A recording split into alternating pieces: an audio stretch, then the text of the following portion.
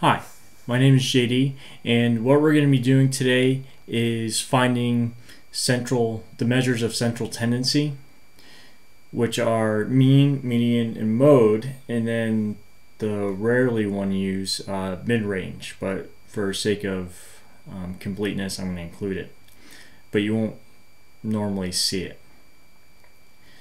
The set is, the numbers are 1, 3, 5, 10, 17, another 17, and 21. So if you would, pause the video and try to find the mean, median, mode, and if you know how, find the mid-range. Alright, mean. Often you see it as this formula. The mean equals the summation of x over n.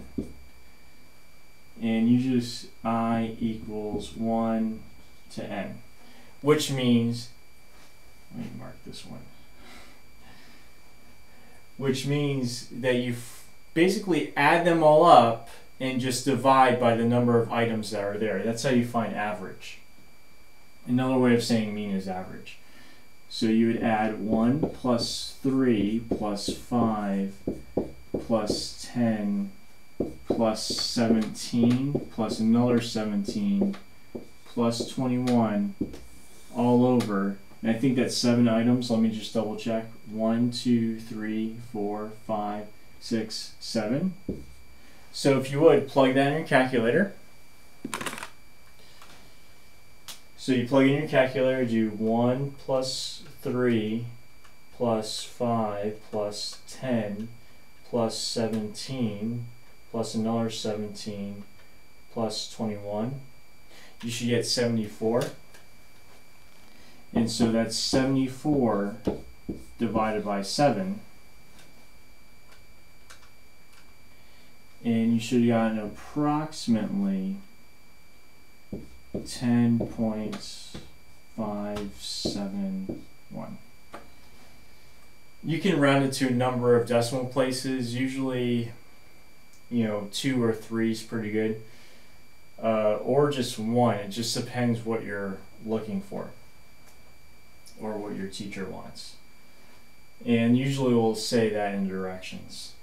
Alright, so that's your mean. Your median is, another way of median is middle number. So just arrange it in order. It already is, so I don't have to do that. The middle number is 10, right? You have 7. 7 divided by 2 is 3.5, right? And so there's 3 on this side and 3 on this side. So it'll be the 4th number. You just round it up. Now, if it turns out to be even, an even number in the set, just take the middle 2 numbers and take the average of those middle 2 numbers. So here's just 10. Mode, just think of the one that's most frequent that you see. Now, sometimes there could be a tie, and sometimes there could be no mode. Notice here, the 17 repeats twice. So that means 17 is the mode because it appears most often. That's what mode is.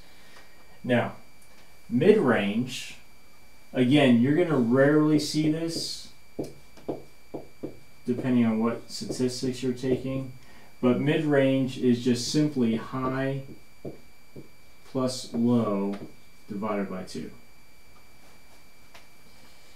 And so you just do that.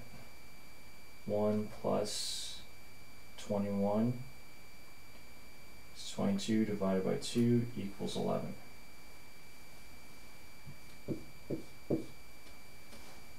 Right, and that's measures of central tendency, and that's it.